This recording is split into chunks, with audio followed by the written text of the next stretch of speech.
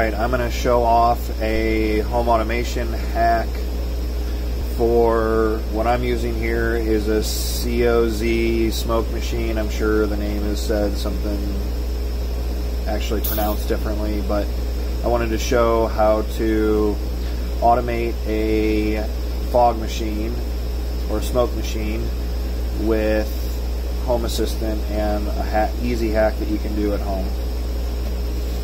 So everything for this will be posted online. I will give some credits out at the end on some places I did get some help and had a base circuit based on.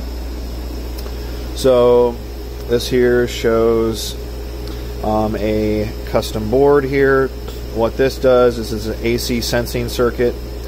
You have a rectifier, ACN rectifier, stepping down voltage divider circuit here into opto couplers, and this one is a 2-channel. So I have a 2-channel relay, 2-channel AC sensing circuit, and then I have a D1 mini ESP8266 that I'm running this on, and it's flashed with a espHome config as well that interfaces with Home Assistant. So this is the control for the smoke machine. The red light is the ready light. This is the switch, the standard switch for activating the fog, and then when you're activating the fog, you can see the green light turns on. So what I'm going to do is I'm going to run this out and show in Home Assistant what this will do. So currently in Home Assistant, you will find fog machine 1 ready, and it has a little flame. Right now I'm manually activating the fog machine, so technically the switch is off, but the manual override switch I'm obviously holding down. So you'll see and you can hear, okay, fog ran out, and you can see fog machine 1 ready turns back into a thermometer icon.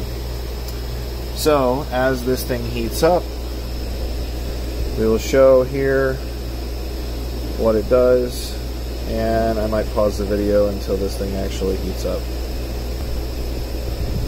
Alright, it's been heating for just about 30 seconds. So here, any second, it should turn on. You see the red light turned on.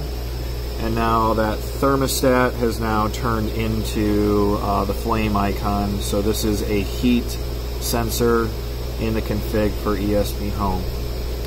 Alright, so now what I'm going to do in Home Assistant is activate fog machine 1.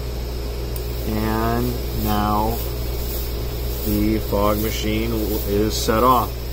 And now you can see I'm not holding the button, but the fog machine is showing that as if the button is being pressed, which technically it is, through this relay pack. And it will run out here shortly. You'll see the icon turn back into a thermometer, and there it goes. And I will put an automation in here that when the fog machine goes back to a heating state, that the fog machine, the equal fog machine number-wise, will turn off. So that is my fog machine hack for this next Halloween. The goal is with this, I have 2 of these fog machines, and what they will do be running next to each other, and they will alternate to get continuous fog. I have built a fog chiller with a dual input so that you can ultimately have low-line fog, dual fog machines to get a constant low-line fog output for the decorations. So anyways, I am Malamaker, and I will have other videos as we get closer to Halloween on the whole setup. Thanks.